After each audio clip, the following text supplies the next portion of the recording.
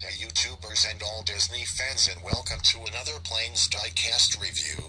Today I will review the Secretary of the Interior from the Piston Peak series.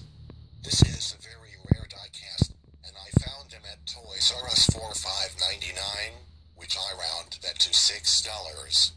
The back shows you other characters like Old Jammer. So let's open him up and take a look at him.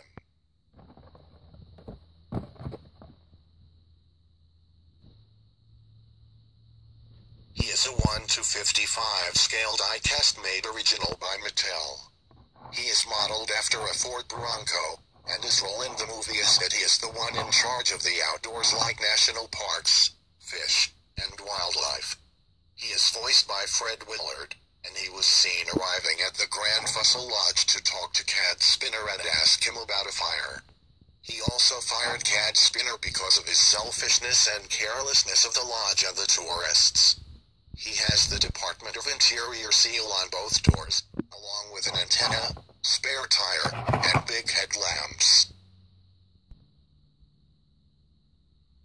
Alright everyone, thanks for watching.